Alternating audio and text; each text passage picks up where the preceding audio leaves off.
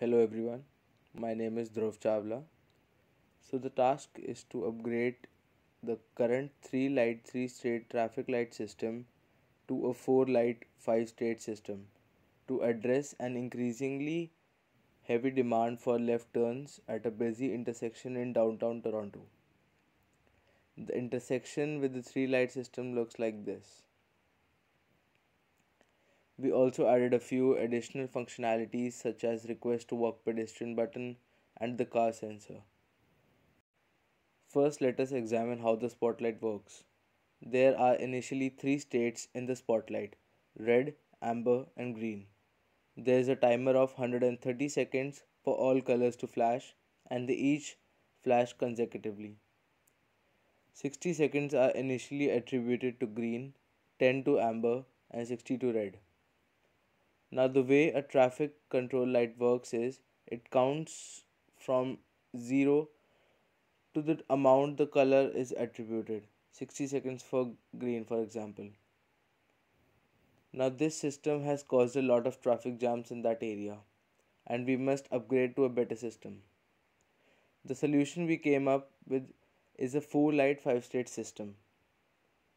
We want to change, we want more colors. We need solid green with an advanced green arrow and a solid green with advanced amber arrow.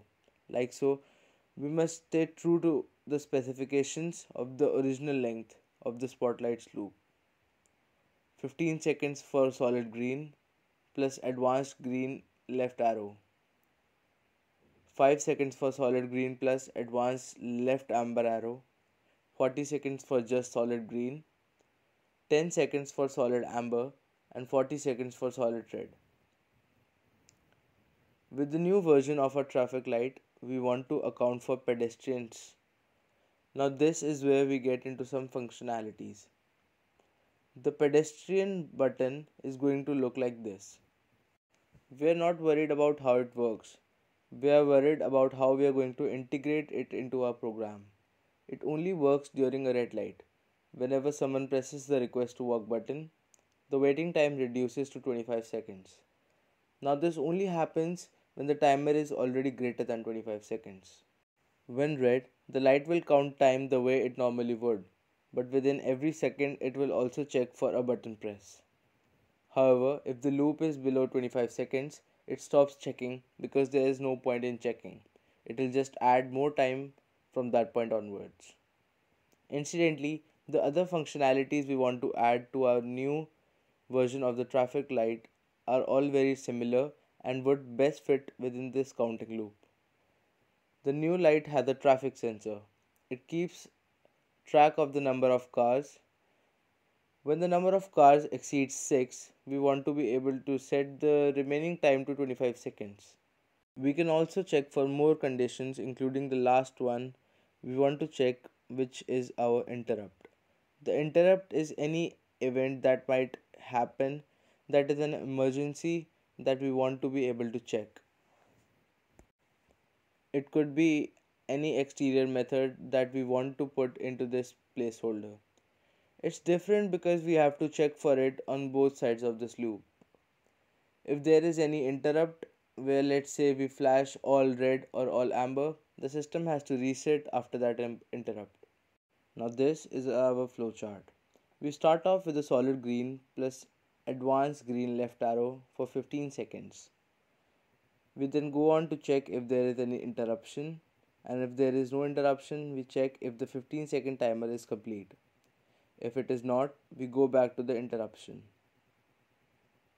After the 15-second timer, we go on to the solid green plus advanced amber left arrow and set the timer for 5 seconds.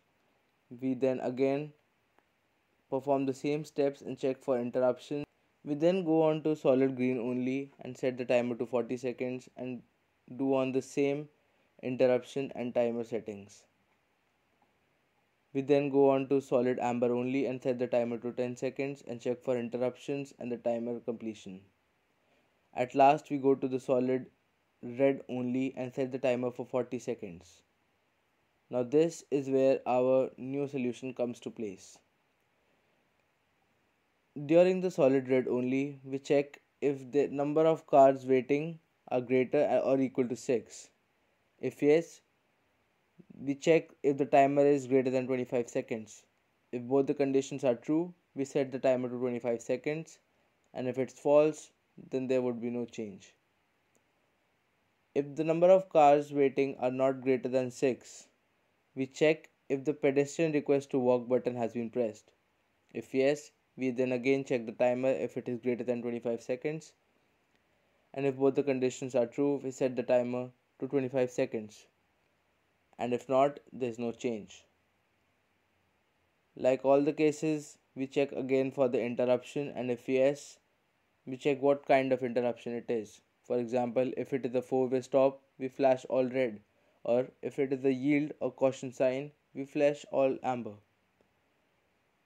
At the end, after the interruption, the system resets or powers off and starts again, and that's where our flowchart ends.